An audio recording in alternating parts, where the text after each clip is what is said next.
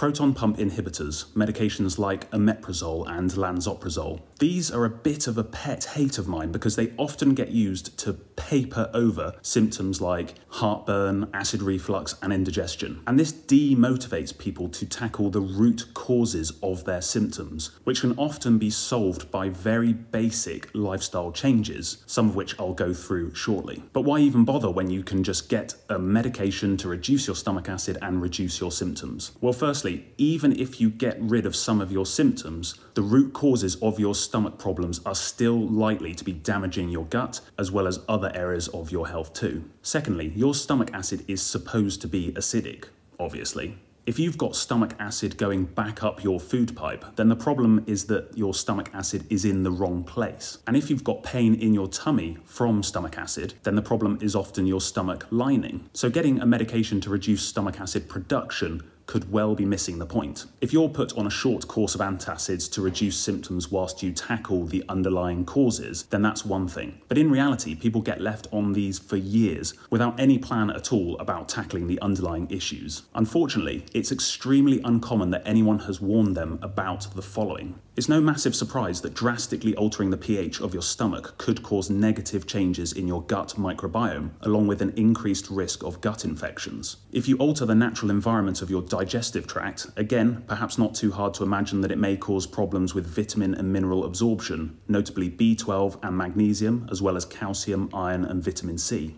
Increased risk of bone fractures, probably due to an alteration in bone metabolism, is a well-recognised problem with proton pump inhibitors, though I doubt most patients are adequately informed of this. And here's a really concerning one. Proton pump inhibitors are thought to increase your risk of cardiovascular disease because they decrease the production of nitric oxide by your blood vessels. Nitric oxide is extremely important for the health of your arteries. It reduces blood pressure, keeps your blood vessels dilated, stops platelets sticking to your blood vessel walls, helps in the repair of blood vessel linings, and reduces arterial inflammation. The fact that a medication intended to reduce stomach acid can affect cardiovascular health is a prime example of the unintended and far-reaching consequences of pharmaceutical drugs. And by the way, nitric oxide production is one of the key reasons why breathing through your nose and not your mouth is absolutely essential for good health. And if you're wondering what I'm talking about, definitely check out the video on breathing, which I've linked in the description. And just to top it off, there is likely to be an increased risk of dementia too,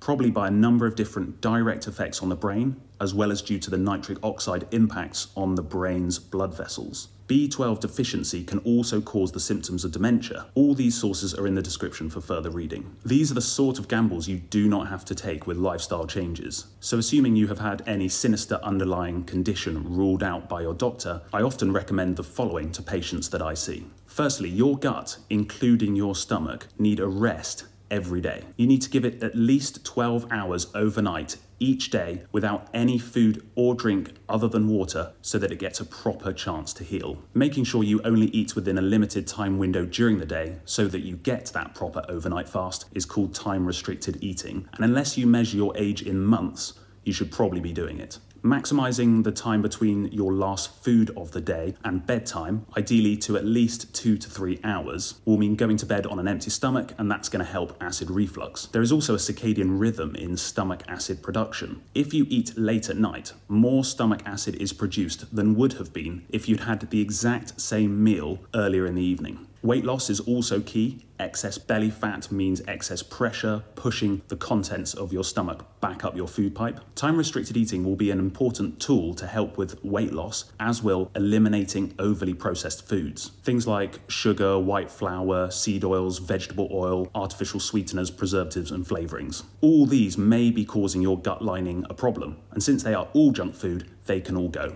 I've linked my book in the description if you want the full rundown on nutrition. Talking of junk food ingredients, energy drinks are a classic cause of indigestion, and that brings me to caffeinated drinks, which you should eliminate completely if you're having any problems, at least for a trial period. They are a major trigger for some people, as is coffee, even if it's decaffeinated, and as are just hot drinks in general for others. And the other drink that needs to go completely is alcohol. This is a well-known stomach irritant, and if you're having any symptoms, your weekly intake needs to be 0. Don't smoke, don't have any spicy food, at least for the time being. All medications can cause gut issues, so these all need to be considered by your healthcare professional. The most common culprits are anti-inflammatories like ibuprofen. And last but definitely not least, stress wrecks everything, and your stomach lining is no exception. Stress alone could be the cause of all your symptoms. Also, if you're eating in a stressed fight or flight state, you're more likely to rush your meal, which leads easily to overeating, which is a definite cause of problems. So before you eat, make sure you use one of the quick stress reduction techniques that I've linked in the description, since you need to be eating in a relaxed rest and digest state. The same thing applies to IBS.